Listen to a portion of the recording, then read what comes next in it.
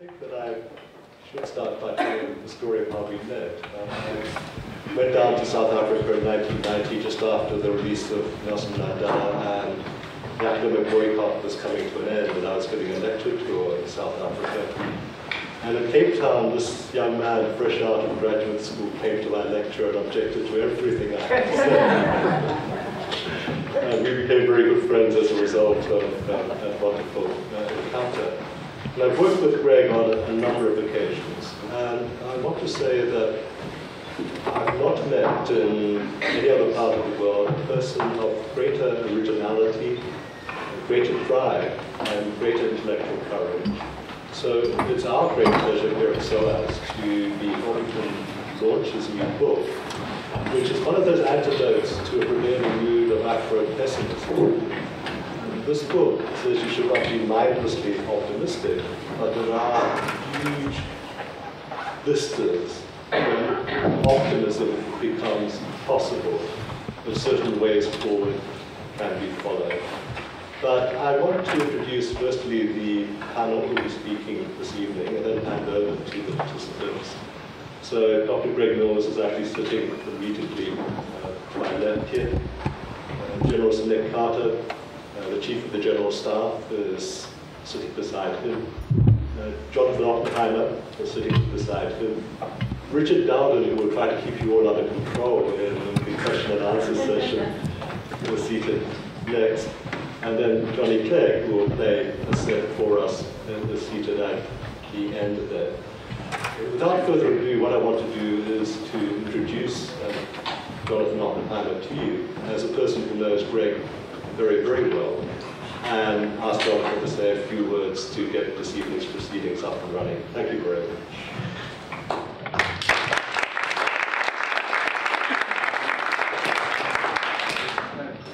Ladies and gentlemen, thank you for the opportunity.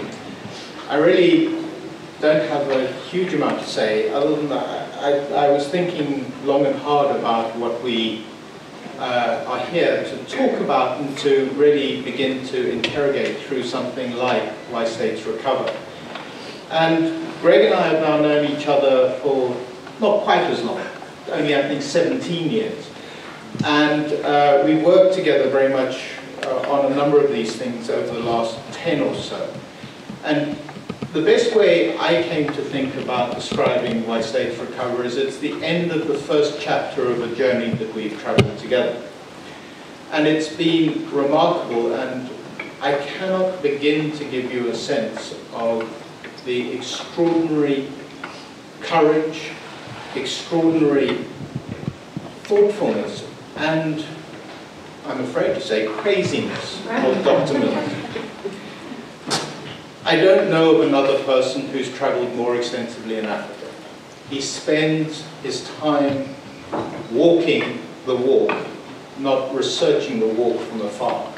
And for those of you who are students here, the idea of actually getting out and working with original data and doing extraordinary original things is something that I would encourage you all to think very hard about. Your undergraduate, anyone here doing undergraduate work, and you try that on your teachers, they'll tell you to get stuffed. But in reality, actually, it's an amazing ability, and it requires enormous courage.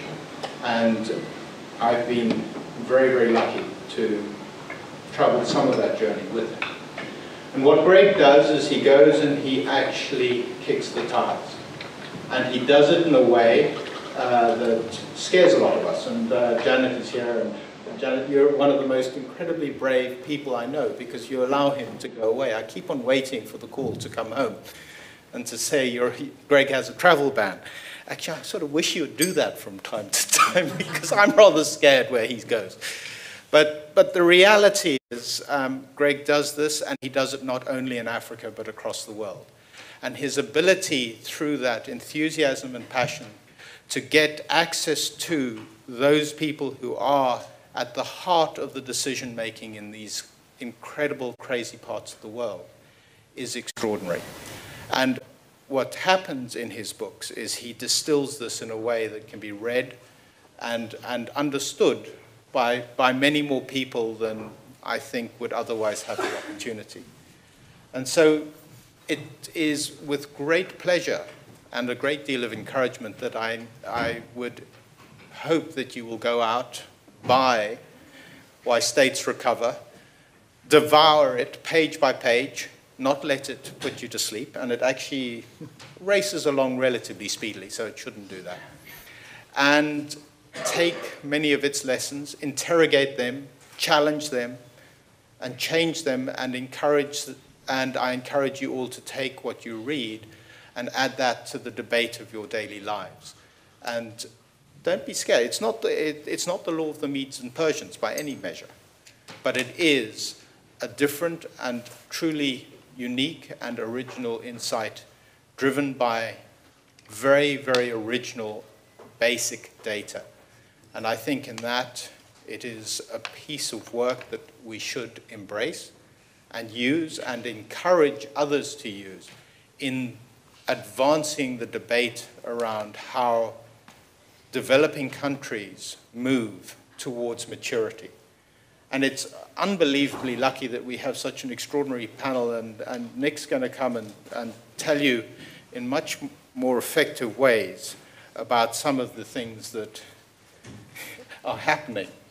And I really don't want to take too long, but just to say that it's been an incredible privilege for me, for the Brenthurst Foundation, and for my family to be associated with Greg over the 10 years that he's worked as the director of the Brenthurst Foundation.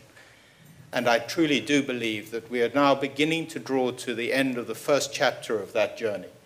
And that was built around a lot of the need for security and stability within states. And Why States Recover is, in some respects, the culmination of that. And hopefully you can watch the space, and in 2 to 3 years, there'll be something new again. So ladies and gentlemen, without further ado, Nick Carter.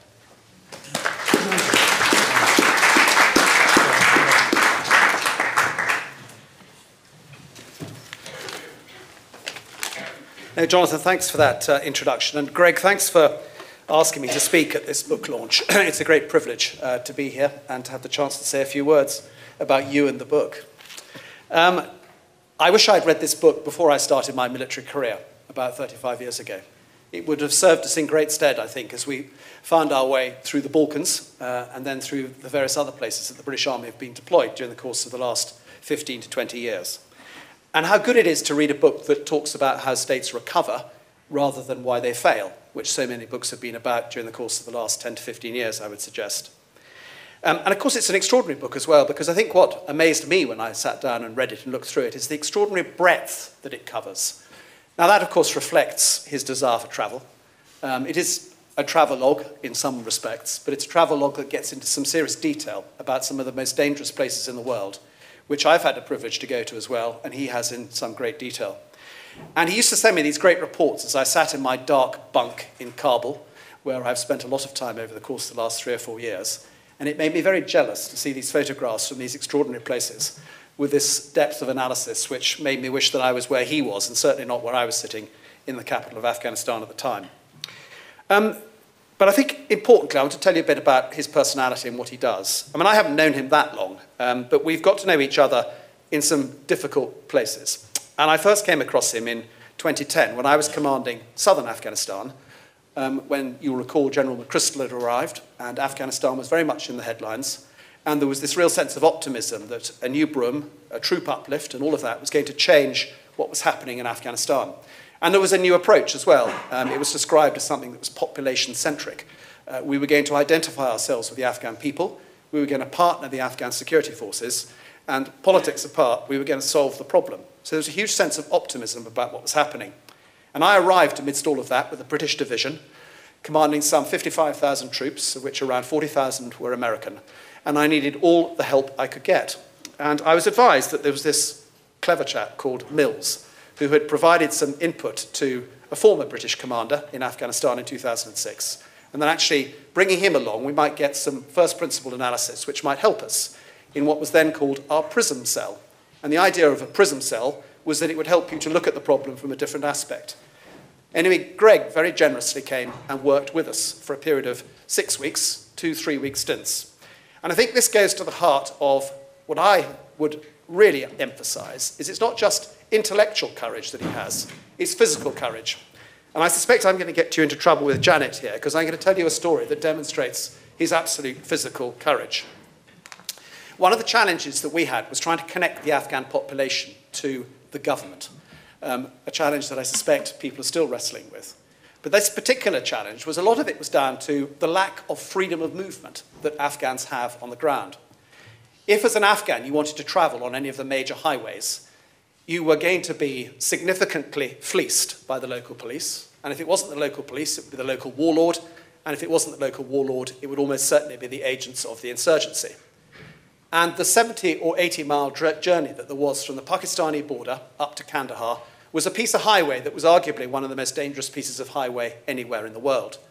And we were pretty certain that there were a number of illegal checkpoints on this route, manned by any of the aforementioned groups. But we didn't really know how bad the problem was, of course, because we passaged it as NATO forces, and the checkpoints certainly didn't stop us.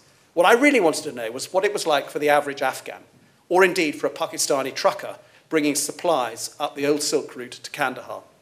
And I scratched my nut and thought, how can I get to the bottom of this? Anyway, my friend here volunteered. I think he probably dressed himself as an Afghan. He found his way down to the Afghan-Pakistani border, and he stuck his thumb out, metaphorically speaking, and he got himself into the front of a cab, and he worked out exactly what it cost the average truck driver to get his load across the border into Afghanistan, up to Kandahar city, through the customs houses, the number of illegal checkpoints involved in all of this. And all of this was done under the radar, without any support, because the mobile telephone wouldn't have worked, I can assure you of that. And this was one of the most courageous things I've ever seen anybody do. And my goodness me, it gave me a depth of analysis that I would not have got from anywhere else. So that is a measure of the man. It's not just intellectual courage, it's physical courage. Perhaps what Jonathan described as being a bit wacky and a bit mad. But my goodness me, if anybody deserves a medal, he deserves a medal for what he did that day. And he then did a huge amount of work in terms of the economy. He spotted, perhaps because he might be a bit of a health freak despite his physical appearance, that pomegranates could be a way to sort out southern Afghanistan's economy. And he did some really interesting first principle analysis, which is now having an impact in the Kandahar economy. And he worked out how you could go from a value chain 1 economy to a value chain 2 economy through making it possible for pomegranates to be stored in a simple way, and then how those pomegranates could ultimately be exported as juice or whatever else to the outside world. Good first principle analysis, which got to the heart of the challenge, which was how you could get a private sector economy beginning to work in that country. He then came back about 2 years ago, when I was the deputy commander to the American 4-star in Kabul, and did some more work at more of a strategic level. And that depth of analysis, which is reflected in the book, is really good analysis, because what he perceptively identified is that actually the more money you throw at the problem through the aid community, the less effect you'll have. The challenge, of course, is the aid community always goes after big, grand projects. And invariably, they're too big and they're too grand for the economy in these sorts of countries ever to be able to accommodate them. And they generally fail. What we have not done in Afghanistan is to try and develop a burgeoning private sector. And he put his finger right on that. And he worked with some clever Americans to identify how that could be improved, how it could be developed. And he did it in a way that is genuinely perceptive. And if ever I think there are lessons to draw from his book and his analysis, it's about the importance of governance, and it's about the importance of generating a private sector and an economy. That's what changes things. We, the military, can help provide security, but we're only simply providing the space, the governance, and for that government to connect to people, and for the private sector to develop. And there are some really good lessons that the aid community could learn from that. So just to pull all of that together, you're looking at a man who I think is, as Jonathan suggested, not just intellectually courageous, he's physically courageous. I've dropped you in it, I'm sure, in your marriage, Clegg, for which I apologise, but it's important that people understand the extent to which you've done that and the extent to which you've helped us. And it's really important that we learn the lessons that are in his book, because those lessons will inform us the next time we get ourselves into one of these entanglements, as I think a Foreign Office official put it the other day, and we'll be better at it as a consequence of so much of what he's written in his book and what we've learned. So I would commend the book to you. I've read it, and I really would recommend that others read it as well. It's a great piece of analysis. Thanks, Clegg. Thank you.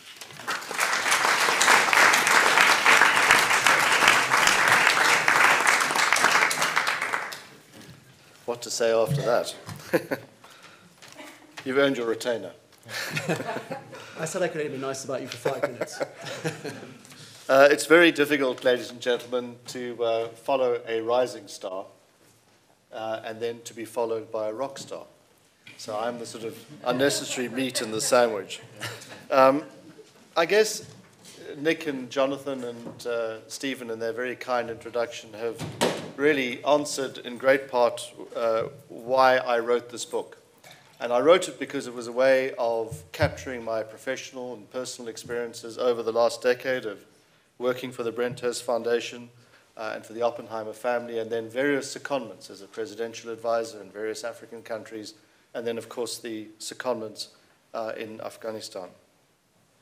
Now, having been personally engaged and involved in interventions to stabilize fragile countries, I started off writing this book in an effort to try and understand where we could get it right, or how we could get it right. And to understand that, I had also had to understand how we had so often got it wrong, and how then we might improve the way in which interventions, whether these be hard military interventions at one end of the spectrum, or the more softer, benign forms of aid or advice at the other end of the spectrum, might actually occur. Of course, as Nick has indicated, this is not an easy sometimes, and certainly never a linear process. This is not all about vectors and straight lines.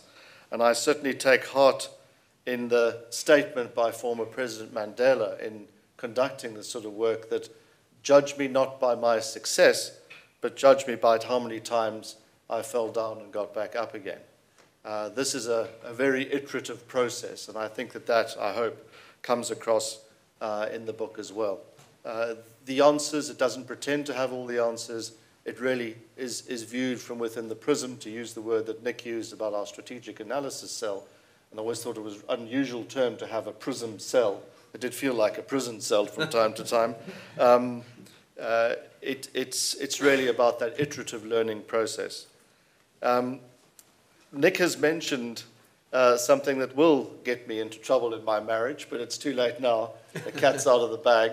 But it's indicative of some of the stories in this book, which I hope is much more than just a dry academic analysis. It has an explanation I chanced on from the last surviving officer who was with Savimbi when he died, for example. And it was one of the most extraordinary interviews I ever did.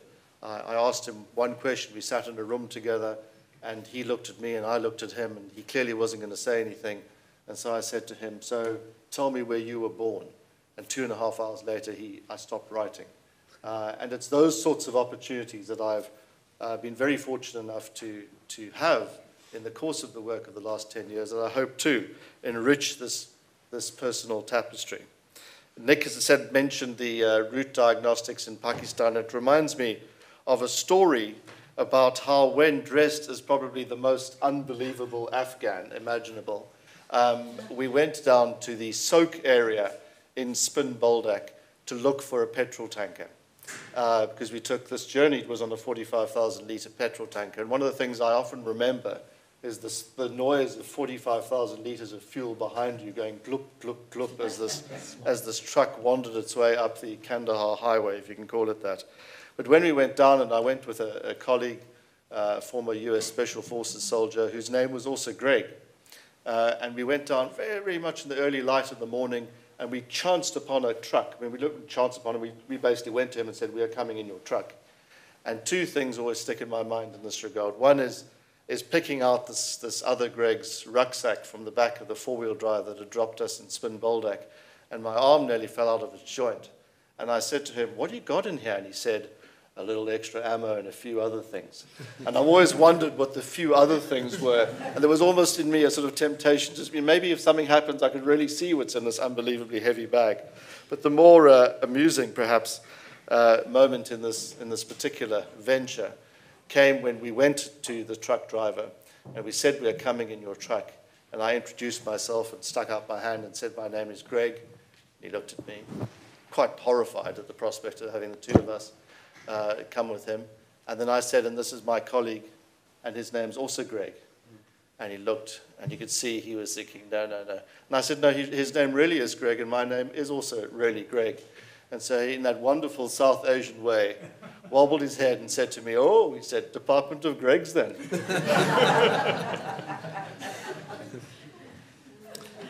One of the things we try to do in the Brenthurst Foundation is identify things that will travel across boundaries and borders, that where you have a good idea or a good experience, and to see how this might be applied elsewhere. And it's not, and I'll come back to this in a second, simply about policies that you can then try and replicate and emulate elsewhere. It's about this intersection between politics, economics, and security constantly, this weave that we have to continually try and manufacture in these circumstances, but it's also fundamentally about personalities. One of the things I've learned in the advisory business, as it were, is that you have to establish a personality with the people that you're trying to provide advice to. It's perhaps the most unrecognized part of this business. You really do need to spend a lot of time investing with the very people that you're trying to work with, and it's the most difficult thing to do, because their attention span is limited, not senior military commanders, of course. Their attention span is limited. There are many things happening all at once often for them, and there are many people coming at them with all sorts of bits of ideas and advice. And the book not only includes 36 case studies from conflict and post-conflict countries around the world, also includes more than a dozen interviews with heads, either current or former heads of government or heads of state. And that's been one of the most personally enriching things, is particularly to get people to reflect back on their time in government, and very interesting little moments. And spending time, for example, with Pierre Buyoya, who of course was a two-time president of Burundi, and he was being pressurized to negotiate himself out of power by former President Mandela in the early 2000s, and was taking some heat from his own Tutsi community back in Burundi. And he said, "How do I deal with this guy Mandela? I don't know how to deal with him." And he told me something which I thought was absolutely extraordinary, and I'd never heard before, which was he traveled down to South Africa to speak to the National Party negotiating team to see how they had learned to manage Mandela. And it was an insight like that in the way in which conflict negotiations and resolution occurs that I think we can learn a great deal from. All of this, of course, has been enabled by remarkable personal privilege. Working for the Oppenheimer family, I'm very glad that Jonathan, Jennifer, and Sam are here tonight. It's been a privilege to work with you, rather than for you, with you over the last 10 years, and of course before that time, Jonathan, so thank you very much for that. And of course, for being supported by Janet and my family. She does say, however, that the secret to a good marriage is the fact that I'm never around, and that I'm a rather distraction and destructive force when I happen to be at home. But I do plan, Jonathan, to spend a little bit more time now that this book is completed. And then, of course, while I'm on, thanks to Stephen and to Richard for putting this event on, and of course to Nick. We've only known each other for 4 years, but it's been an extremely enriching 4 years, and long may it continue. And of course, Johnny, who I'll come to in a second. And I think it's a book that's been wonderfully put together by the Hurst team. I believe that there are copies outside, and this is the cheap part of being an author. There are copies outside on sale. And I know it's a big book, but somebody once said to me, and apropos Nick's comment, somebody once said to me, "It's no thicker than you." I don't think that was been very nice. But the reason why it's a big volume is because these situations are different and complex, and they can't easily be homogenized and sanitized. One of I think the dangers is we always try and look for silver bullets. We always look for the one thing that we can do. We try and dumb down the experiences we have in individual countries and then try and extrapolate them over a range of different case studies. And that is one reason, as I search for commonalities, that this book is as big as it is. Let me conclude by mentioning just 5 things that I have learned in the process, and I'm going to run through them very quickly, of writing this book. The first is that you can't want peace any more than the locals do. If the locals don't want peace, it's very hard to try and manufacture it in somebody else's circumstances. And of course, local ownership is absolutely essential in this part. And I think one of the key lessons from South Africa and our negotiation process, and I spent some time with F.W. de Klerk arguing the point with him on the way in which the negotiations were conducted in South Africa. The key point is that you have to want to end fighting more than you want to continue it. You have to believe that conflict and resolution, negotiations is going to give you more than continuing war. I think secondly is that we underestimate the importance of security, and we underestimate the importance of an effective armed forces at our peril. Security is the door through which much else follows. If you don't get the security bit right, if you don't get the armed forces bit right, I'm afraid it's very unlikely that a peace will stick and that prosperity will ensue. And of course, it's not easy to get the armed force bit right, especially from outside. We see what's happening in Iraq at the moment, many billions of dollars spent over the last decade, and of course, it's questionable as to what the effect of that money has been. The third point I would make is that as policy advisory types, we tend to go in from outside, and the bits that we see are the bits that we deal with. And the bit that we normally deal with is policy. And I liken this to the top 10% of the iceberg that's above the waterline. So we can see it, so we deal with policy and we try and fiddle around with different policy opportunities and alternatives, and that's the bit we try and manage. But underneath the waterline is the other 90%, which is about politics, it's about informal rules, it's about customs, it's about personalities. And those are the sorts of things you have to understand better in order to be able to manage these environments. My fourth pointer is that the period of recovery is at least as long as the period of decline in these circumstances. So you've really got to think things through to the finish. The international community has to take a long view, as did the locals have to take a long view. And I liken this in the book to the view of Warren Buffett in terms of buy, hold. You've got to buy, hold to fix states. Leadership has to take a very long-term strategic view in this regard. And indeed, ensuring a peaceful and a prosperous environment is really about changing the cycle of conflict. And the book spends some time in describing how the cycle works and intersects, and it's a theme that Johnny is going to pick up on in a moment. And then fifth and finally, recovery requires doing things differently.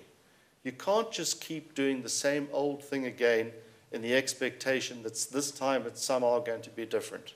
It's the old Einstein, the definition of madness being that you continue to do the same thing in anticipation of a different result. I'm afraid working in recovery or environments that demand recovery has the same sort of law attached to it.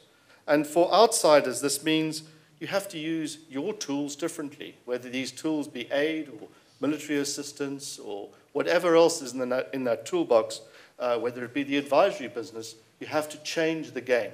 You can't just keep on using the same tools in the anticipation you're going to get things better. And then for the insiders, it's very important not to just simply tinker with the way in which society and state is organized. And one of the images which is enduring for me when I started writing this book is this notion of a walking society. And this came when I was driving down from Lilongwe to the lake in Malawi. And of course, like everywhere in Africa, you see people walking, often carrying nothing, sometimes carrying whatever they can manage, very seldom on bicycles or in transport, but just walking from one place to the other, filling their day enormously unproductively, in a huge amount of energy going to this task of going from one place to another. And we have to find in this process of recovery ways that people engage in society differently, that simply this is not about filling your day with activities in an unproductive manner, but changing that cycle completely. And I know that Johnny is going to pick up on this notion of a walking society, the way in which we have to find a different way out of the cycle and a different way to use our energies as we strive for more competitive environments. And then finally, let me end on a rather facetious note, and to say that in the movie Wall Street, when the character Gordon Gekko was asked what people could learn from his experience of managing money, he said 3 words: buy my book. Thank you very much.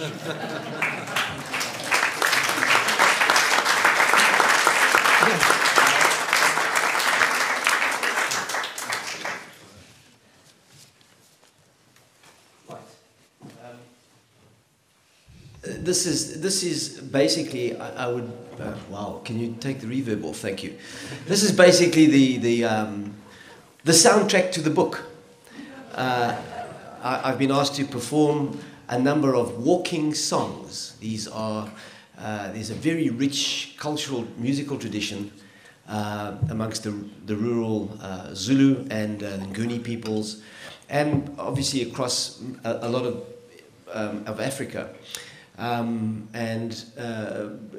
What I've done is I've brought some instruments along just to share them with you. But before I do this, just a few concepts around which the music is based. The organization of time is a key principle in any developed society, in any organization, whatever it is. And you'll have different activities operating in an organization, and you'll have people who are managing the time and all the timelines. And so the more complex the society and the more developed the economy is, the more highly fraught your experience of time is. In traditional rural areas, time is also a social currency.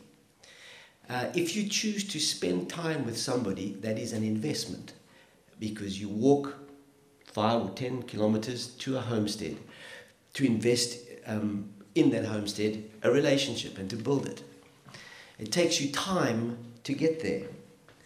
So all societies have different what we call durations, that is the flow of time, how that time is experienced, and how that time is organized.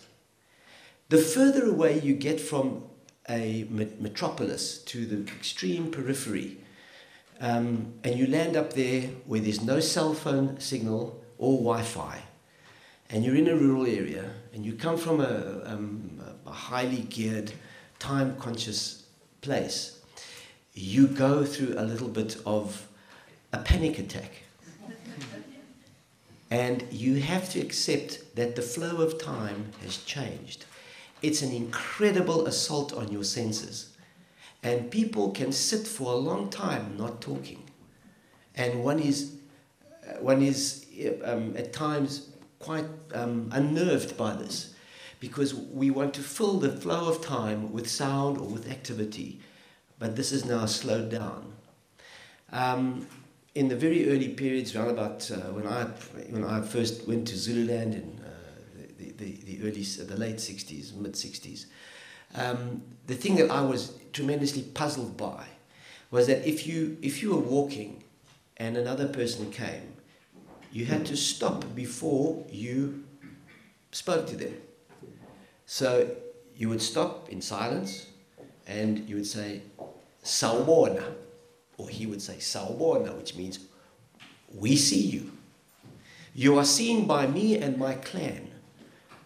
And you would wait 10 seconds before you replied, and you would say, "Siyabonana," we see one another. And a whole set of traditional linguistic interactions would build up so that this time that is passing is actually socially valuable. So it's a social capital. The way you organize time is a social capital. Now, I'm going to talk about walking songs. These were songs that I learned as a young person. And what I want to emphasize is that they're immensely clever, because music is how you organize time. In rhythm, we have here a free duration. It's just flowing. But if I go 1, 2, 3, 2, 2, 3, 3, 2, 3, 4, 2, 3, I lock you in to a time frame, and you cannot ignore it, especially if it's got a good melody. So you are now going into this kind of flow and duration, and you are now, as we move to the next beat, you are anticipating it. And the moment that you start to anticipate it, any beat, you have given up. You are captive to it. So time is organized in rhythm, in music, it's one of the most powerful things that you can do to capture somebody's participation or attention. Now, if I go doonch, doonch, doonch, doonch, doonch, you suddenly feel the duration is sped up. You have a sense of anticipation, you have a sense of excitement, and there's a hidden promise at the end of it. Whereas in a waltz, there isn't. Because you're just going 1, 2, 3, 2, 2, 3. So there is a social value given to the organization of a rhythm in any society. We do a waltz in formal occasions, and we do disco beat in a very informal space.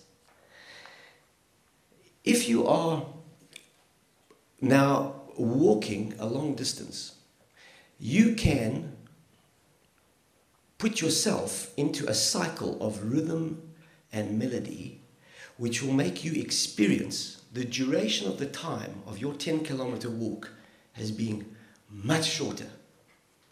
It's a trick. It's a temporal, magical technique that is used by traditional people when they are just walking. So you're walking.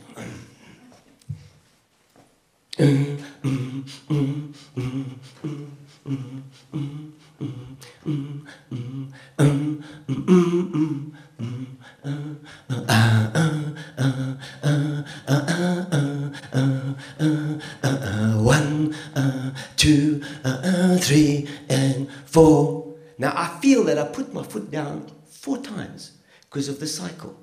But actually I got another 4 for free that I didn't feel. It is the trade-off in that cycle. And so there are very clever ways to use those kinds of cycles in a walking society. This musical tradition, which is called Maskanda, comes out of the development of concertina music and guitar. The concertina is the earliest instrument that the Zulu, the migrant laborers who went to the Kimberley diamond mines, used. And what they did is, like the guitar, they took the instrument and they reconfigured it.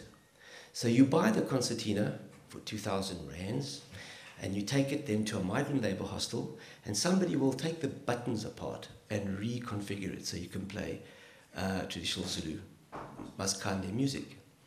The same with the guitar. In 1967, I was 14, I met a Zulu street musician, and I worked out that it was just an amazing tradition that had developed, and I asked him to teach me. And this tradition, the guitar is tuned differently, it's played differently. And I realized that this was a unique genre of guitar music, like the Delta blues in America. This tradition took the guitar and reconfigured it as well. This is a tradition which comes out of the 30s, the 1930s, 1940s, and develops its own picking style. It started as a strumming tradition, and then it moved into a picking tradition. In the 50s and the 60s and the 70s, it reached its peak. The 80s, it started to die out. And today, walking songs you won't hear anymore in the streets of Johannesburg. So what I'm presenting here is a collection of songs which I learned as a youngster, and basically kept up with it. And so what I'm going to do now is I'm going to give you a... Shall I do the concertina first, maybe? No, the guitar first. Just,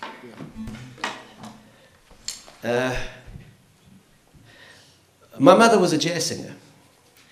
Now, jazz is a very interesting musical tradition because although it is a free flow of notes, it can only be played against the structure of music, of chords and rhythm. So there's a structure, but then when you play your jazz notes, you're trying to find very interesting timing and very interesting notes to play, extreme notes to play against a basic set of chords. So when I started playing this music in my home when I was 14, it used to drive my mom mad. because all it did is went gadunga, gadunga, gadunga, gadunga, gadunga, gadunga, gadunga, gadunga, gadunga, gadunga. And after 10 minutes, she'd come banging on my door and she'd say, if you play another kadunka, I'll smash the guitar over your head. So I used to say, why? And she would say, because it doesn't go anywhere. And I said, but that's not the point. The point is that it is for you to go somewhere. It is a walking song. You've got to get into the cycle. And the idea of the cycle is that when it comes around, it bumps you into the next cycle. So it is not really repetitive, it is spiraling forward. And if you get into it, you must surrender to it. You give yourself over and you will benefit because it will give you a very, very short experience of your journey. So here's a typical walking song. I'll start just with the bass line to give you, so you can focus on it.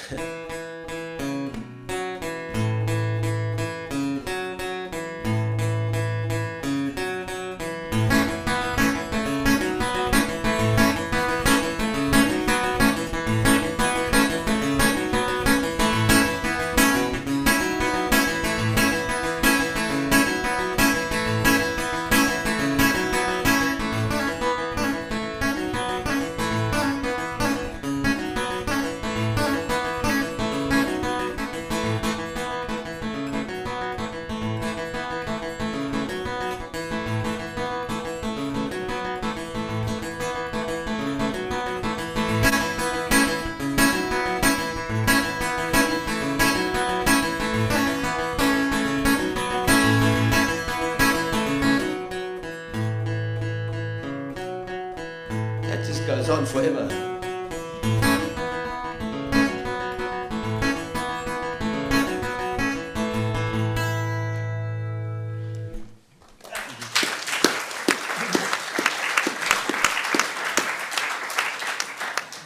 So that's an instrumental walking song. Then there are antiphonal walking songs. These are songs where you have a bunch of guys walking to a destination over a long period of time, and the guy might, the guitarist may be playing a walking song like that, then they'll break into this call and response, call and response. This is a very, very classical, famous Nguni nursery rhyme adapted to the guitar for walking song purposes. It says, "Gukona ukudla mantshontshe emsamo." It's a song about somebody who secretly steals food from the back of a hut. And a trap has been set. Now, the Zulu have a way of songwriting when they want to attack somebody who is quite strong or powerful, or they want to just hint at something. It's called ukugudla, which means to go around the subject. So as you go around the subject, this particular person is likened to a water monitor. The lizard, the big, huge lizard that lives on the banks of a river, and it's called uqamo. So when the singer sings the song, there's a repetitive response. So I'm going to sing what he sings, and then I'll just give you an example of how it would operate.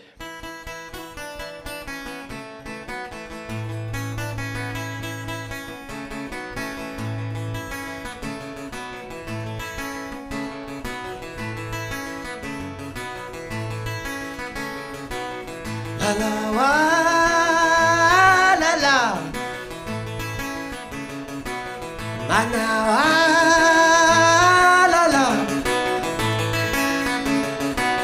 kono kudla mantshontshe emsamo wena, kono kudla mantshontshe emsamo, kono kudla mantshontshe emsamo wena, kono kudla mantshontshe emsamo.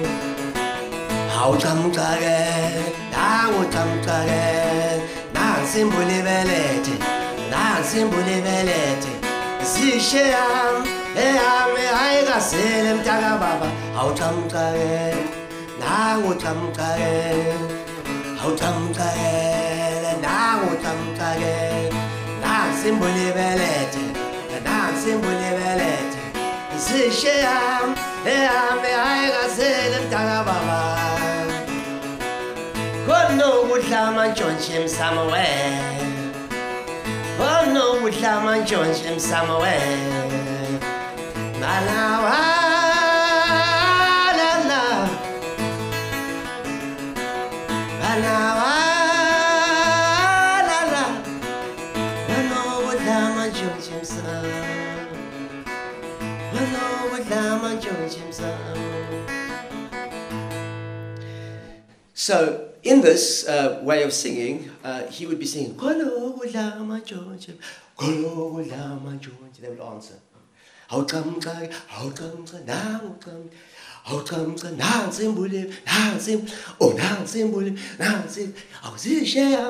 they would be, it's a call and response all the way through while you're walking. This last one is another song.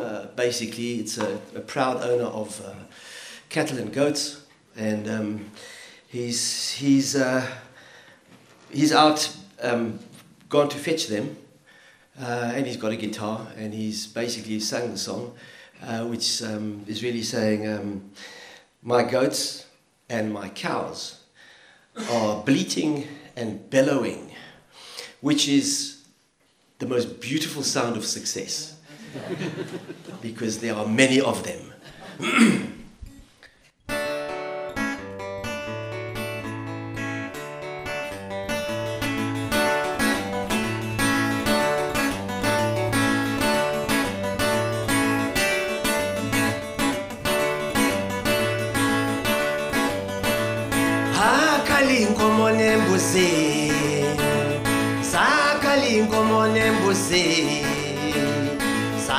Salinkomo nembuzi webakithi lalela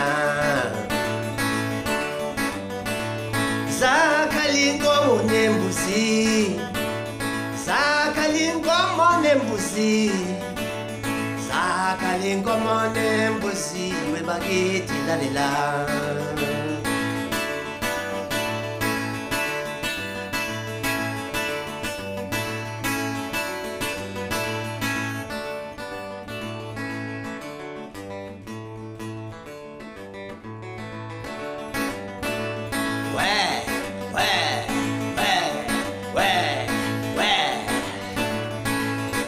Skejikile shobeni womuntu umuntu umphekela sibamba skena movies into kuzehleka bengome zehle ngolisi kuzaza khala phahla phahle wemo hostel wabaleka nochekasi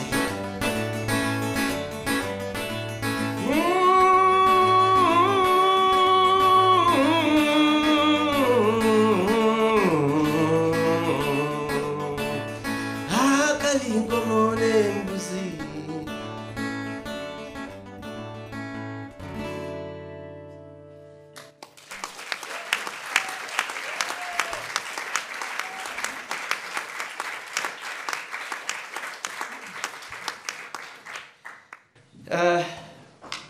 As I'd come out of guitar tradition, I'd been playing guitar before, it was much easier. This is a far more difficult instrument.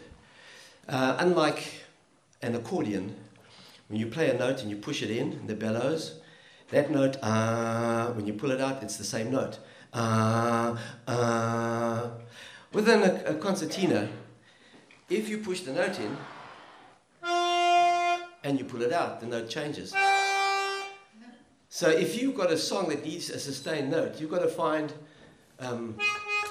say, that note.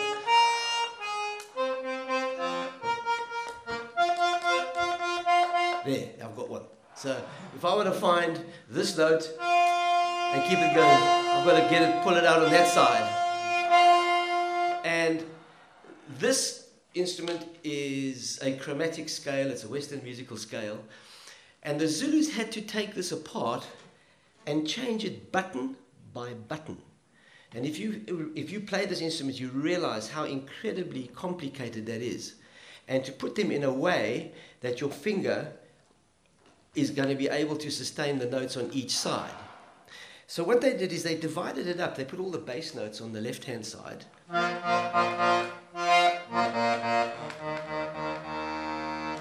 And they put all the melodic notes or the high notes on the right-hand side. And by dividing that up, they managed to find a way to create a way in which you could sustain and create songs. So I'm going to play a song it's based on a Zulu proverb. The Zulu are a military society, they're a warrior nation, and so there's a lot of symbolic capital in being a great fighter. You can create a lot of status for yourself, even if you're not wealthy. You'll be taken seriously in any meeting. Your contribution in a discussion is listened to very, very attentively. And so this song is about a man who has been insulted by a much younger man. And he says to him, "Wolibamba ilanga lingashoni," which means grab hold of the sun so that it does not set. Because when it does, your day is over. And my day will begin. And this is in a classic sort of concertina walking song tradition.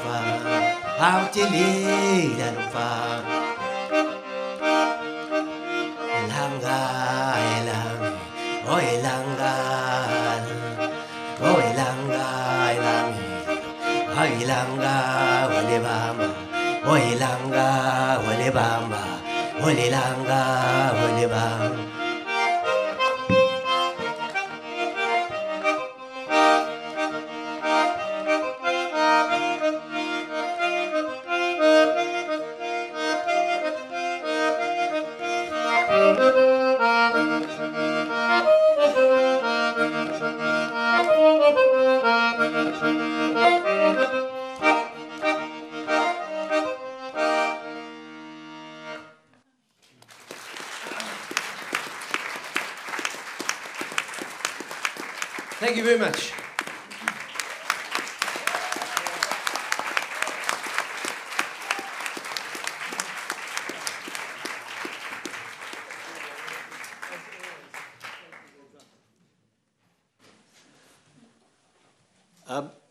I follow that. All yours, Richard. I said we should put the music last, but it was so interesting that I think we can talk about it as well. So I'll just ask you to ask anybody on the panel a question on music or on war or peace or rebuilding states. Who would like to ask the first question? Okay, yes. Sir Edward. Is what is being attempted now against IS equivalent? I'm sorry. Is what is being attempted now against IS by this coalition another way of defining madness?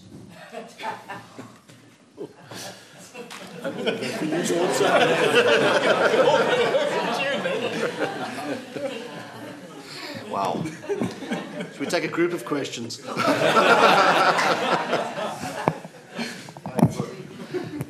All right, we'll have let them have a chance to think about that one, and we'll add two more then. Okay, There's one over here, yes. Hiya. Without wanting to step on the point that you make about not being too general, Greg, what's your view on the position of democracy in the recovering states? Is it always as necessary as it is in developed states? Or yeah, can you talk about that for a bit? And one more. Let me ask one. I mean, can people get addicted to war? I mean, you, Johnny, just talked about the Zulus and their warrior tradition, and you think of Sudan at the moment and the war in South Sudan. We can all think of them. Do you think societies can get addicted to it? They have to fight. So there's three questions. Who would like to?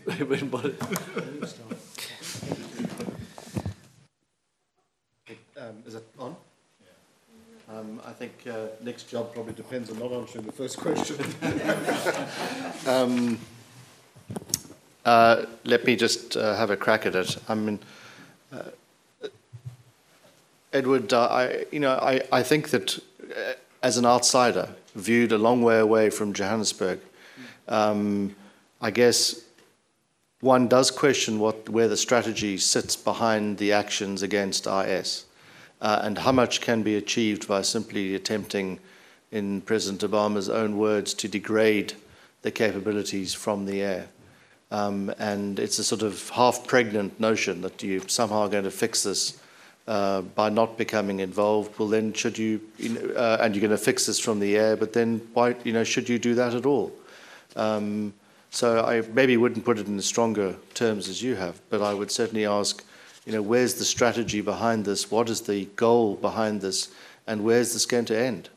It certainly seems as if there's no appetite to put in any number boots on the ground. And so how are you going to embolden or enable the local forces to be able to do this on your behalf, if that's indeed what your intention is? Because as I mentioned in my talk, I think that the last 10 years of record, less so in Afghanistan, but certainly in Iraq, of building up the Iraqi forces from external assistance has not been altogether a success. And I think in Africa, as we know too well, external assistance and trying to build up the capacity of armed forces is also something of a mixed bag.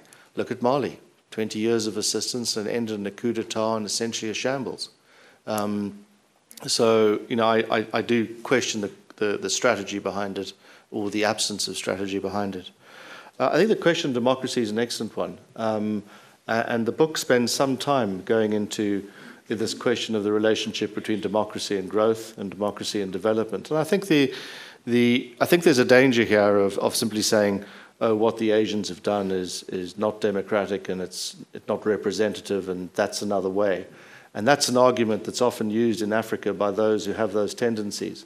And, it's what we've seen emerge in Africa, I think, particularly over the last decade, the sort of form of a Kigali consensus, which is you run your economy reasonably well, but you're not tested at the polls, and that's acceptable somehow, and that is going to endure. And I think the record suggests otherwise. The record suggests that these things ultimately have a way of eating themselves, and that the reason why Africans have representative systems of democracy is not because leaders woke up one day believing that this is the route that they should take, is because this was demanded by their populations. And yes, they're not perfect systems, but the econometric analysis, which I cite from several sources, is very clear. Is that the duration of democratic systems and the record of development, there's a correlation between the two of them. The longer that you're democratic and the more that you're democratic, the better the results. Now, just going to Asia for a second, I think people tend to say, well, oh, they're not democratic. But I do think in Asia there's a commitment to popular welfare, which is very deep and abiding in those societies. And they may not have Western-style democracy, but they have a certain degree of accountability that we have at least found in Africa to be lacking, absent formal systems of electoral democracy. Are we addicted to war? One of the things I always found curious in Afghanistan was, given that the Pashto in particular define themselves by their martial character is trying to avoid giving them what they wanted.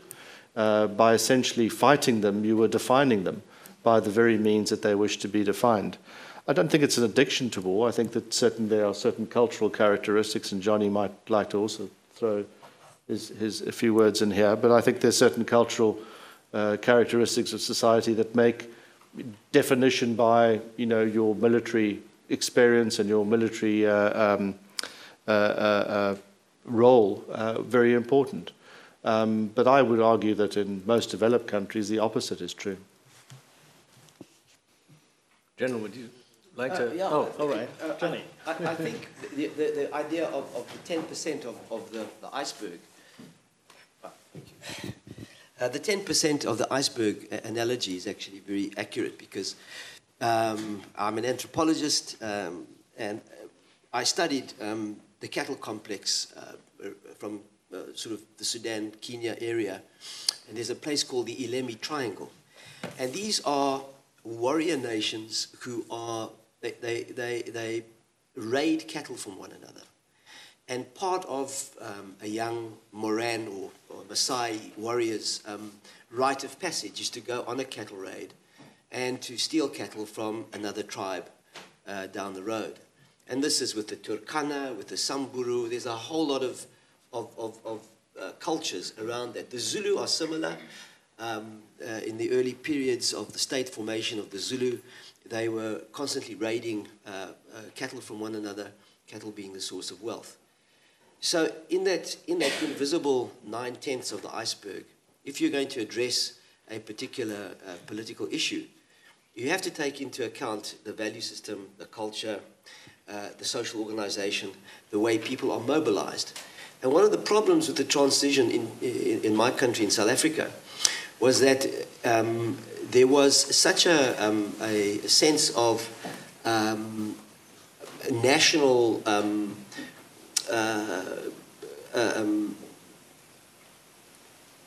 I suppose, focus on the transition. How do we make the transition possible? And the transition was seen to be just between a white minority government and the ANC.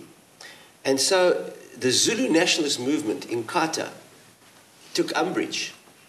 And they said it's not just between a dominant ANC movement and a white movement. There are also other people in this equation. And so we saw a huge upsurge in violence and conflict between ANC, UDF, and this Zulu nationalist movement, the Inkatha movement, who eventually were, at the last minute, cajoled into a national vote, the first democratic national vote in South Africa. And it was literally the last minute because they had to print stickers of Gacha Buthelezi to put it onto each of the voting sheets. And this was really an example of a culture which had been very dominant. They are the most populous group in South Africa. They have had a history of fighting with everybody and also respecting those who conquered them in a way. And so these kinds of dynamics were seen to be part of a white manipulation of tribalism. All sorts of explanations came out of it. But when you did interviews with any of the participants in this violence, you discovered that there was a very strong sense of national identity, warrior value system. I want somebody to take account of me. What I want to be able to shape my future in Natal and Zululand. So these societies where you do have warrior traditions or traditions where there is a construction of masculinity which is based on war or fighting or tension, one has to actually look at that, see how you can deal with it, incorporate it into your discussions, and it takes time, as Greg has pointed out in the book. And this idea of policy and this idea of getting a process together whereby all of these things are put in can take time. Again, time is an issue. So in our own country, we've also gone through that. Right now, there's a war, which is a traditional war between the Dinka and the Nuer in the Sudan. We were all so amazed that South Sudan would become independent. And this is a group of basically in the cattle complex, or two warrior groups who have been traditionally raiding cattle from each other for centuries, decades. And so these things have now not been taken care of in the first set of negotiations. So what you're going to end up with is having to go renegotiate now between the people who are talking to the central government. Now they have to sort out their differences. So there wasn't enough care and attention taken into incorporating them in a way that made them feel satisfied, obviously. Thank you.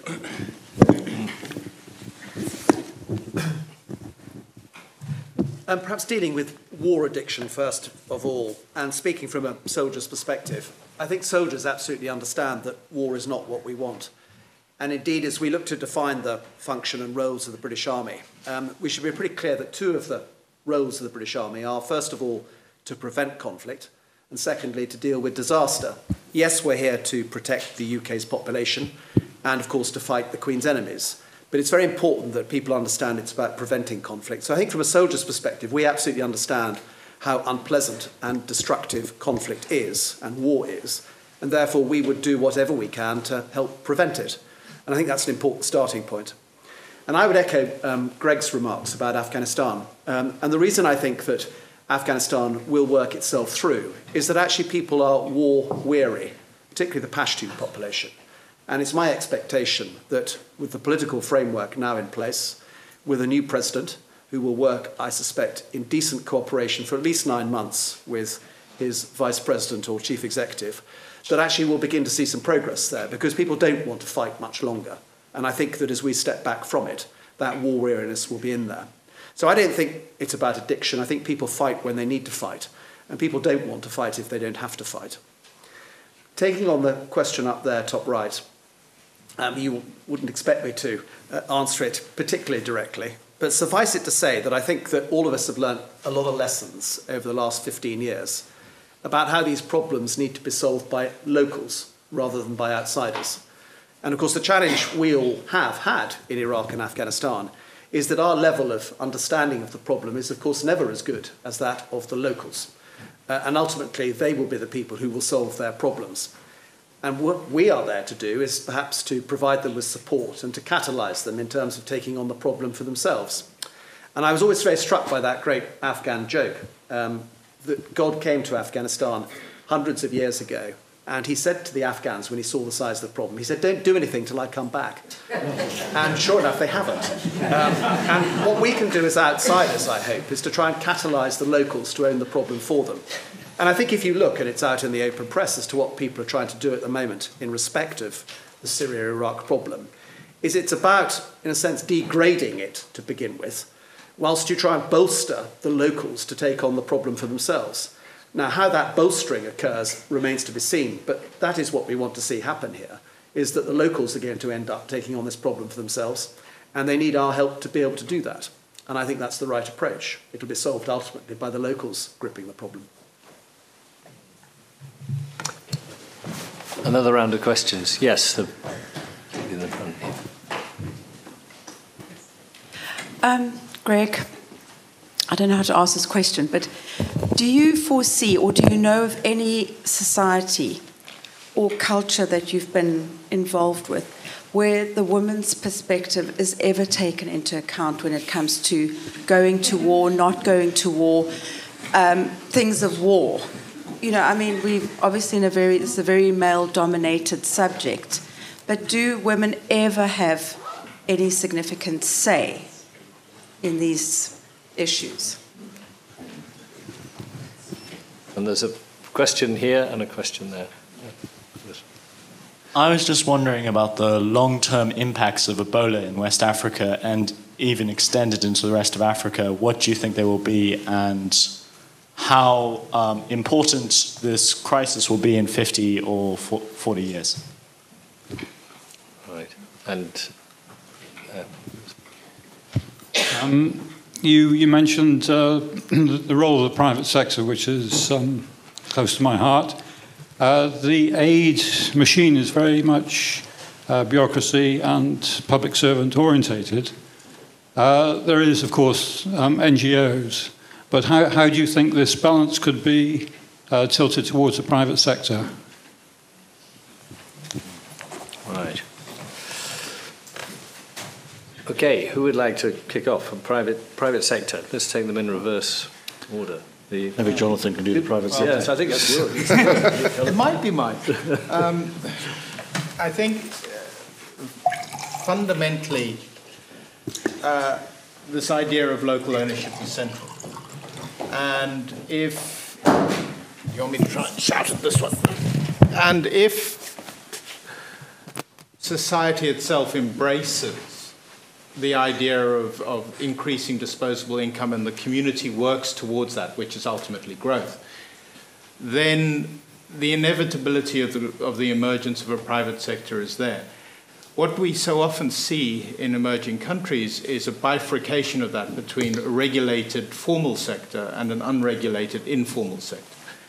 And the cost structure difference between the two is extraordinary. So I would argue that a large enabler to create greater private sector growth is to try and match those two environments, not by increasing the cost of the informal sector, but by decreasing the cost of the formal sector. And if you're able to do that, certainly some very, very anecdotal and somewhat potentially suspect data would suggest you could put 2% on Africa's growth rate. And most of that would be in the private sector. So that certainly would be my take on that. If it's driven locally, I think then you can invest into it. Greg. Thanks very much. Quickly, on the woman's perspective, I mean, I'm in hugely dangerous territory here.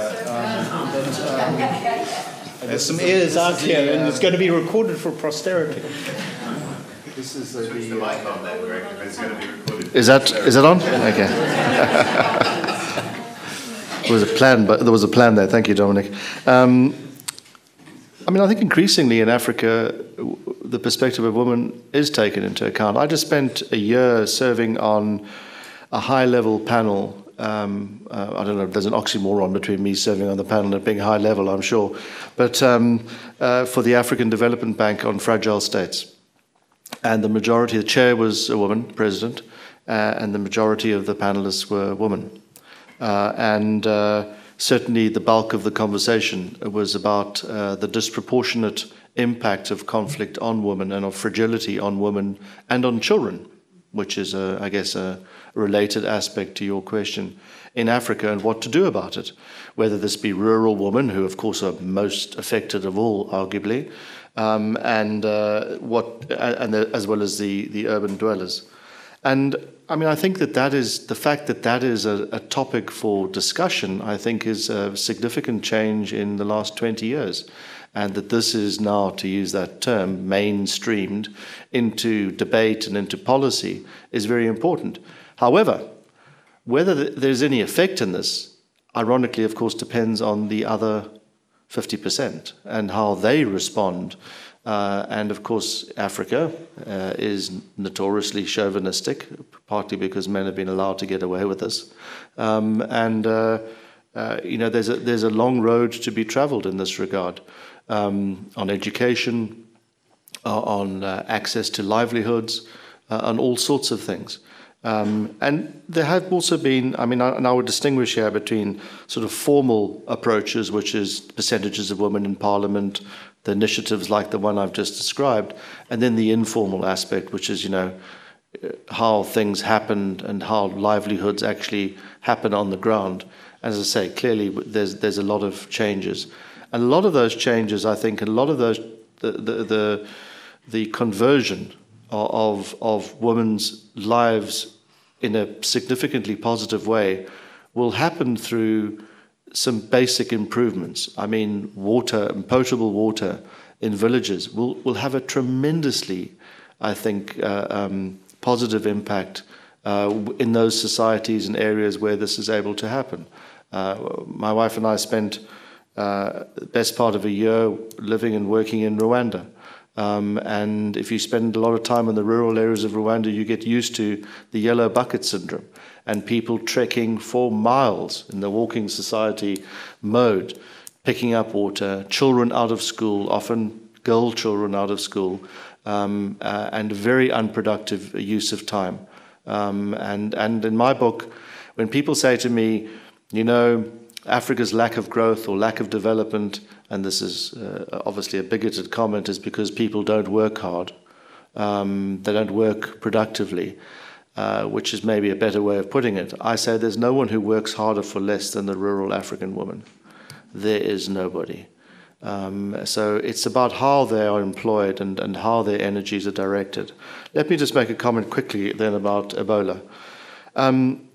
You know, the history of managing SARS is about isolation and tracing. And clearly it reflects very badly on Africa's governance environment that we are unable to do either of those things without significant international help. Now, international help is coming, but it's coming quite late. And it's coming, I think, in sort of dribs and drabs. The Americans, of course, have led the way with a significant effort. Britain, I see, is now following with a military hospital going to Sierra Leone, I believe.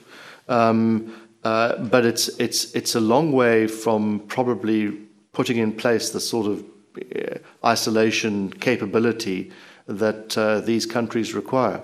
So one of the things I've just spent some time in Singapore, and one of the things I learned about SARS was, of course, the Chinese government were largely shamed by what happened with SARS.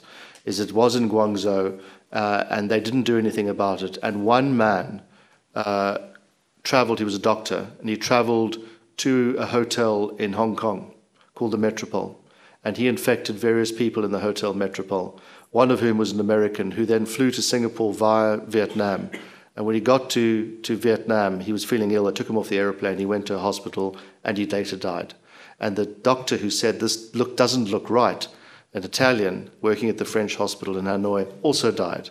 But they were able then to determine what this was, and that this was something really new that they hadn't seen before. But the Chinese government was so shamed by this that in 7 days they built a 1,000-room hospital outside Beijing.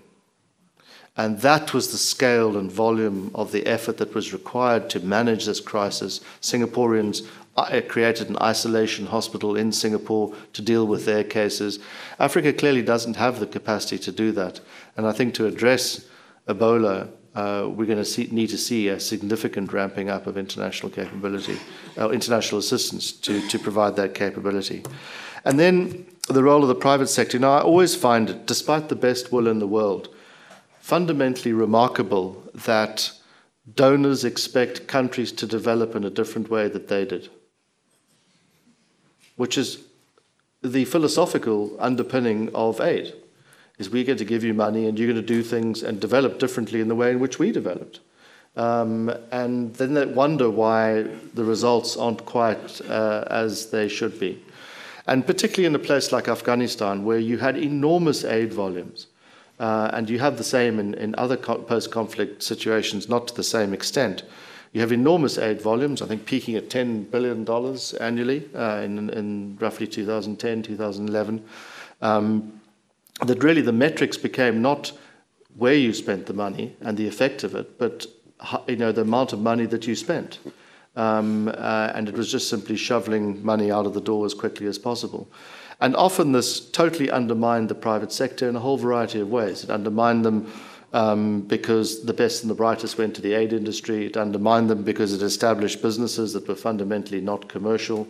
They were temporary so long as the subsidies existed. And subsidy farming is a well-known phenomenon, in particularly the post-conflict environment.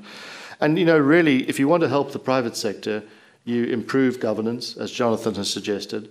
You make it easier to open a business. You make it easier to hire and fire people. You make it easier to communicate. You make it easier to get goods across borders. Some of the work that we did in Afghanistan, why things weren't flowing properly. You spend money on infrastructure, you spend money on electricity. I mean, one of the things that we looked at in Kandahar, of course, was the fact that there were various parks that were established with aid money in Lashkargah and in Kandahar, but no electricity being provided to them, and you wondered why they didn't operate effectively.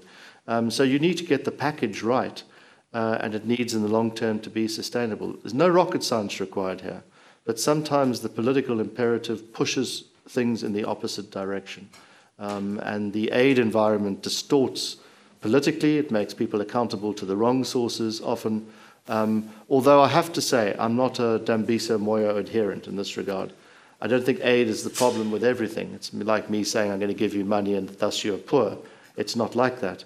It's how that money is utilized, it's where it is spent, and we have to understand some of the negative incentives that it creates in the process. All right, Stephen, are we looking at... All right, okay. I just two slight corrective there. You say Africa hasn't got the capability. Uganda had 2 outbreaks of Ebola, and on both occasions they were absolutely ruthless. I mean, they took the people from the family. You'll never see them again, and they were not allowed burial. The bodies were burned, but it stopped it in its track. And of course, in Rwanda, which you mentioned, has a majority of women in parliament, which is unique in the world, I think. But anyway, a quick last round. Yes, lady, right in the middle there. Wait for a microphone. Speak loudly. Right. Thank you. My question's directed to Greg and Johnny, something a little bit more closer to home. Obviously, every nation is unique and has its own set of challenges, but as a South African expat who's heavily involved in politics through the Democratic Alliance abroad and who wants to go home and pursue a career in politics, how do you find where, compared to other African countries, how do you find South Africa is with regards to the level of corruption within the current government compared to other African countries 20 years on from when they became democratic countries? Okay, corruption in South Africa, and yes, two at the back there. That'll be easiest. Yes, you've been waiting a while. I wanted to return to your metaphor of the iceberg, which I like. What does the 90% that's hidden imply for the scope of policy change and the rate of policy change? In my experience, we are terrible at misreading when a ripe moment exists, and even worse at creating a right moment, at mobilizing domestic actors to create that opportunity for change. Just some, I guess, very quick thoughts on that would be great. Hi. I'm wondering if you can speak a little on the dynamic between state fragmentation and state recovery. Has the mostly adhered to commitment to colonial boundaries actually hindered the recovery of post-conflict states? Okay. I think Johnny speak about corruption. Sorry, Johnny.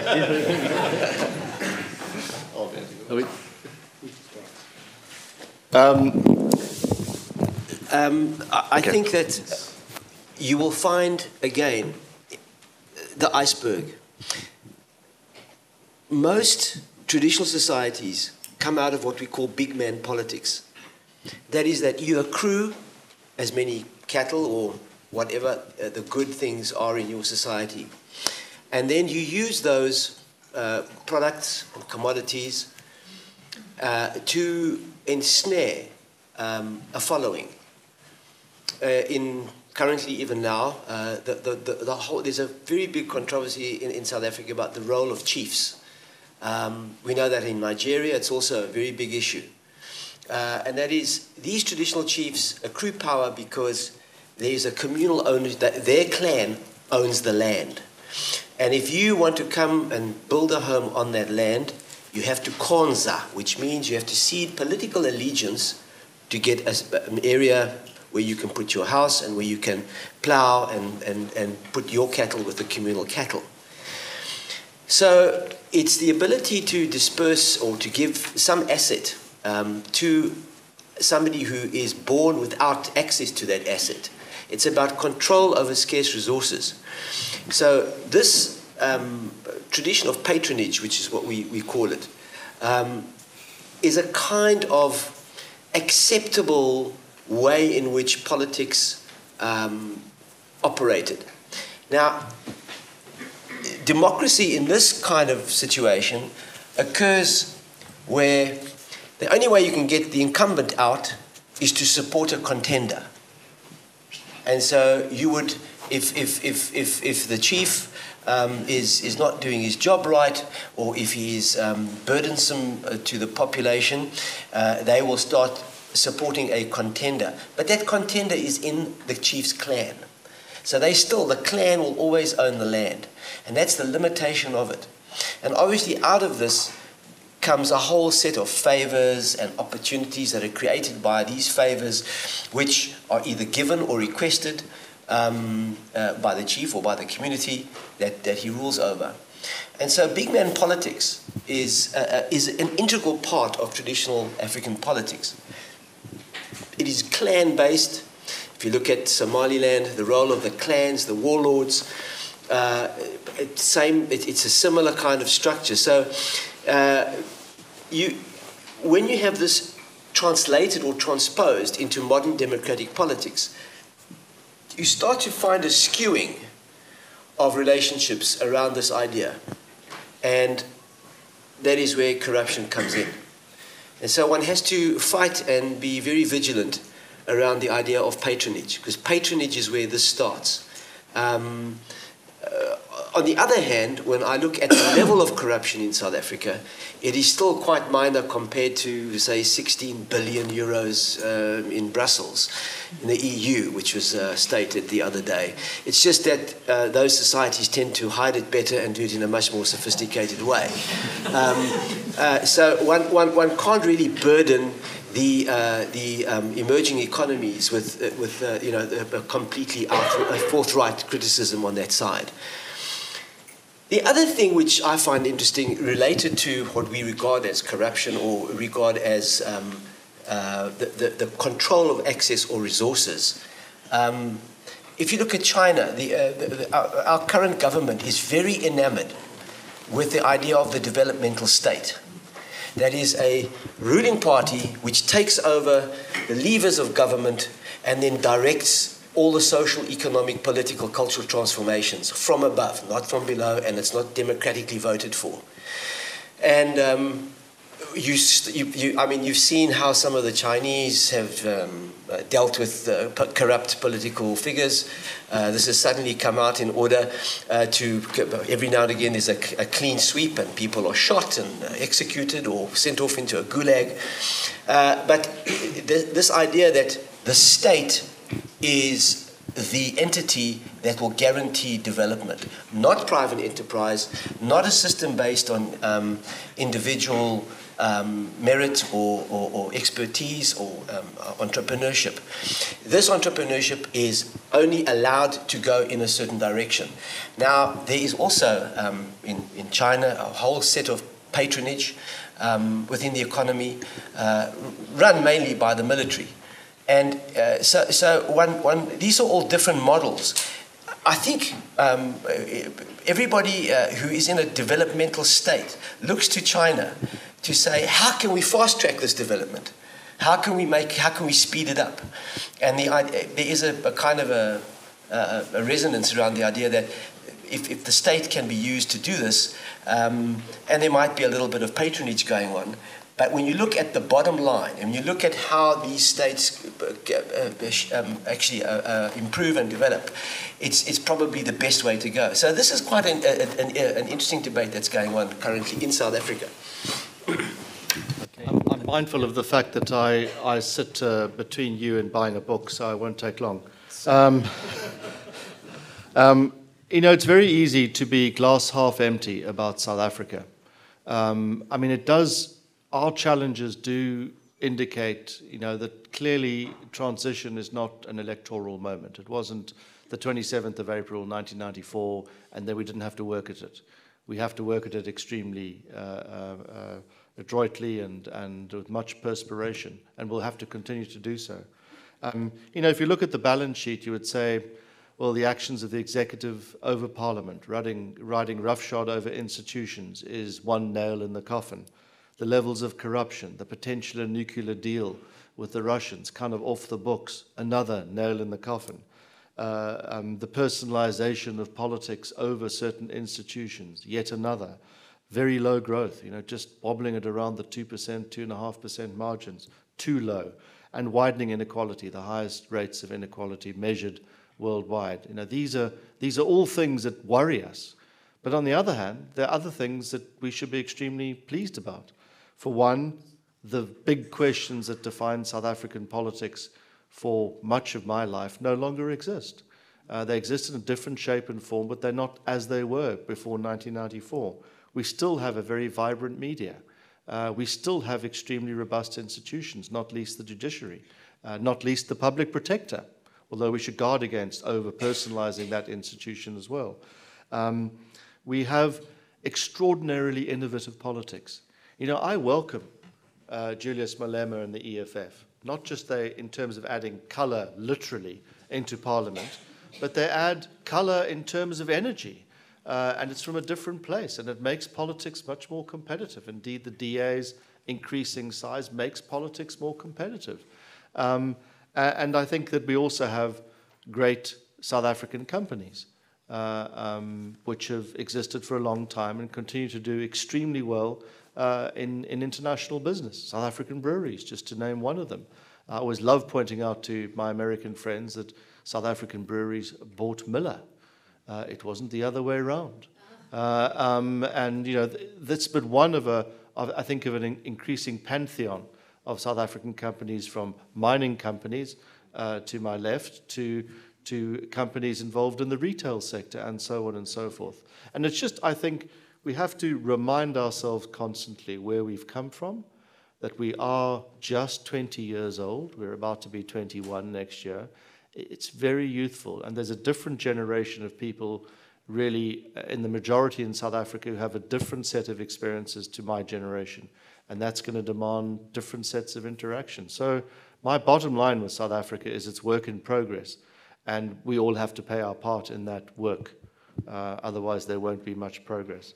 On this issue of the iceberg, do you want to add to that? Just to add one thing to that in terms of South Africa. Certainly, as a very interested observer, the re-emergence of civil society as an actor in the political sphere, I think, is a very big positive. There's some nasty things around it, whether it's service delivery riots in Diepsloot, but the fact that civil society is re-engaging in that process in a very active and vocal and public way is wonderful. And ultimately, there'll be a difficult time in between, ultimately has to be a good thing. And so while the immediate trend is down, I see a lot of evidence that the future will be flat to up, and I'm hopeful. On the issue of the iceberg, I think just to throw one idea out here, and it's an area that aid agencies have been very cagey about getting into, and that is, I think that if you want to promote change in many of these environments, you've got to support change agents. Now, I think South Africa's history before 1994 was all about support for political movements. The ANC would not, I didn't think, have been in the shape and form that it was come 1990 had it not received an enormous volume of international assistance from all sorts of sides of the political divide during the Cold War, and indeed from this country, the home of the anti-apartheid movement. So there was a huge amount of support for political actors, but that appetite has been lost for supporting opposition movements. And I think if you're going to play a part, you have to, and my book deals with this issue of authoritarian democracies, ones that have elections but actually behave differently. And increasingly, the sort of Chavez phenomena, and there are other examples from around the world and many in Africa, that you have to support change agents in the political domain as much as you try and do it in the developmental area. And then on this very controversial question of fragmentation and state recovery, I think in the case of some countries, yes, maybe smaller is better, or different is better. But try and tell a Congolese that. I always find it remarkable that a state that's done its citizens so badly, yet they have such attachment to it. They have such attachment to a notion that doesn't really function. And I think we also have to guard against, the notion that different is better simply from our experience with South Sudan. Sometimes a different type of unit has different sets of problems, and they can define themselves against what it is that they want to leave and divorce, but then they have to work out the terms of the marriage internally as well.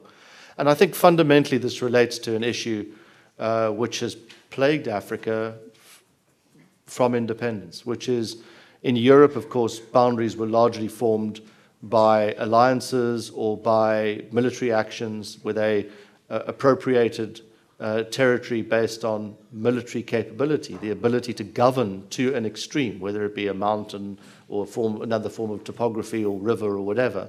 And taxation went hand in hand with that process of raising armies and extending governance. In Africa, governments or states, nations were delivered a particular geographic territory, and they didn't ever have to govern to the extremes. It was those borders were defined, and they were agreed that nobody would discuss them way back 51 years ago. So that has led to extremely uncompetitive governance, whereas essentially you governed the capital and you governed the country. You didn't have to do very much else. If you capture the capital, you essentially capture the whole place. And I think that then saying, well, fragmentation is the answer, I say sometimes it does. It may be applicable, but in many cases it's not. It's not the answer for everywhere. But it begs the question in a country like the Congo, where, as I term it in the book, there's an invisible state. There are all sorts of states. There's stillborn states in South Sudan. There's an invisible state in the Congo. That despite the fact that, in fact, many of the areas of the Congo have much more in common with the countries on the borders than they do with Kinshasa, that somehow this notion of a single Congolese identity through music, through opposition, through the Zaireanization process that was, of course, accelerated by Mobutu, that somehow this notion prevails today, even despite what the history has been.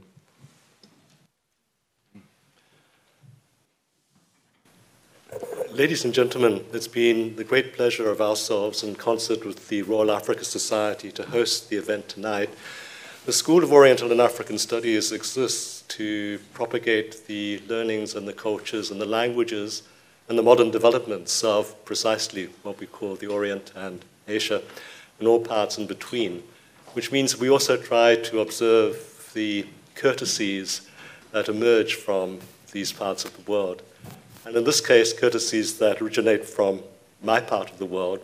So we have some presentations to make tonight to thank our speakers, our panelists, who've given very generously of their time, but also, as is the tradition in my own family, to honor the families of the speakers who've also made the long journey with them. So I wonder whether I could make my first presentation to members of those families.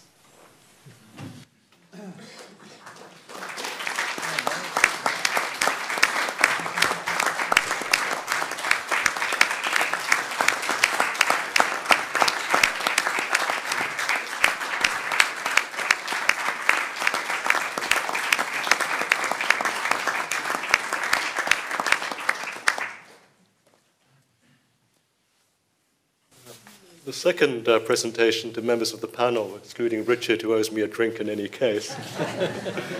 We work together on a constant basis. It's a presentation which is very slightly embarrassing for me, because what happens at SOAS is that every year we make presentations of the so-called SOAS Book of the Year, which unfortunately this year is my book. So.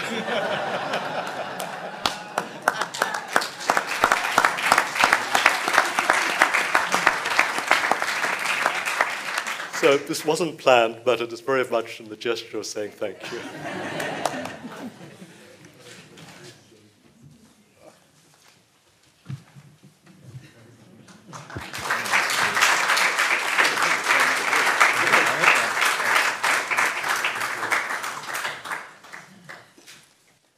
Thanks so much.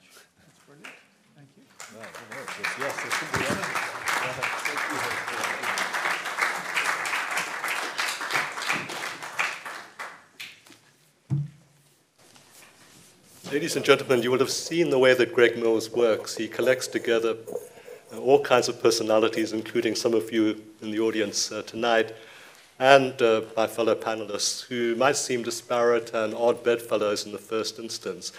But somehow he turns all of this into a wonderful performance which in different ways illustrates the very important work that he's trying to do in the world. He sets an example to us all. We should be grateful that he spent some time with us tonight. I ask you once again to thank all the panelists, in particular to thank Greg Mills.